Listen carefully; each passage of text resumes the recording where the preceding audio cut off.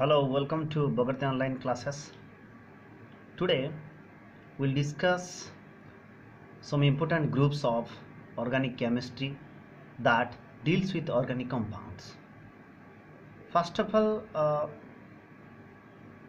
we'll discuss what are hydrocarbons. Hydrocarbons, clear?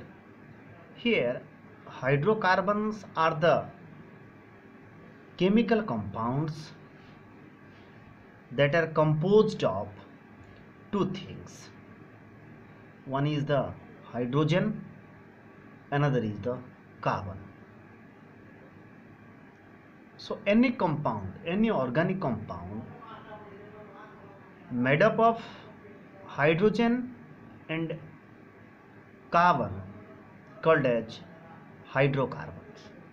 We can take an example here, CH4, example CH4 here, which is methane. This is methane. So here in this methane compound there are 1 carbon atoms and 4 hydrogen atoms. Clear? In a similar way, there are many groups of the hydrocarbons and also their derivatives. Okay, we'll discuss some groups like here.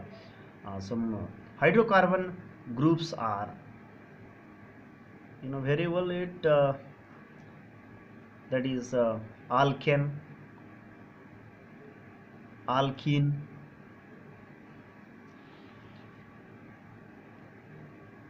alkyne. These are the 3 basic groups, and along with that another group, alkyl group, is present, which is also called as radical group. Radical groups. So it is very important to know regarding the nomenclature and the formula and formula, structure, nomenclature of all these alkane, alkene, alkyne along with the alkyl group, to know the derivatives of the hydrocarbon, that is other groups like alcohol, like carboxylic acid, etc. and etc. So first of all, we'll discuss these 3 important groups, that is alkane, alkene and alkyne. So let's start. First one is the group alkane. Alkane. Okay, its general formula is CnH2n plus 2. Clear? So the general formula for this alkane group is CnH2n plus 2. It means alkane are such compounds which are made up of carbon and hydrogen atoms, and the number of hydrogen atom is 2 times plus 2, that is 2 more than 2 times of the number of carbon atom. So here if n is the number of carbon atom, then hydrogen is it's twice, that is 2n plus 2 more. Clear? So, and functional group for this functional, what is the functional group for this alkane compounds, alkane groups, is there must be a single bond between carbon and carbon atoms at everywhere in the compound. Clear? And suffix for the group is ane,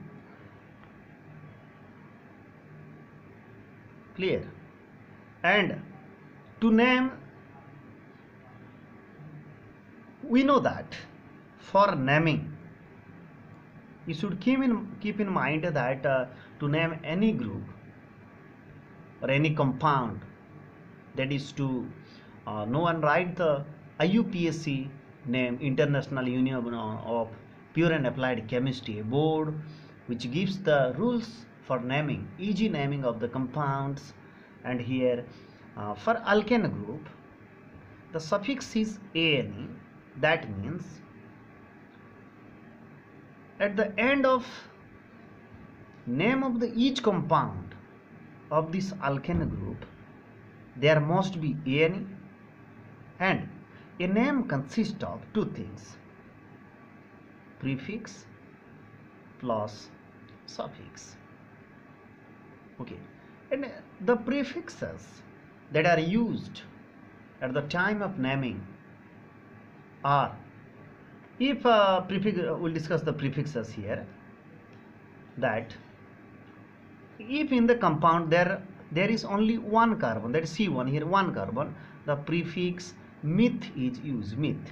If there are two carbon atoms, prefix eth is used, carbon 3 prop, carbon 4 but, carbon 5 pent, carbon 6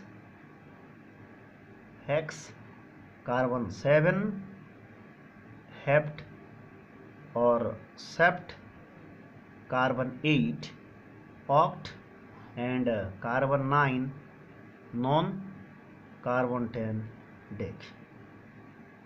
For the higher number of carbons, dado and dado, all these are prefixes are used, but for the time being we'll have to know the basic, that is up to carbon number 10, all these meth, eth, it is like rhyming here, rhyme words like C1, C2, C3, meth, eth, prop, but, pent, hex, hept, oct, non, dec, all this.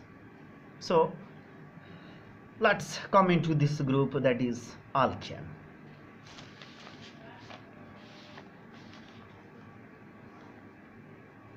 Here let us consider number of carbon. Here this side gives number of carbon, this is formula head, and this is naming head, and this is structural head, that is structure. Clear? And we know that in alkane group there must be only single bonds, only single bond between the carbon atoms. Clear? And the first compound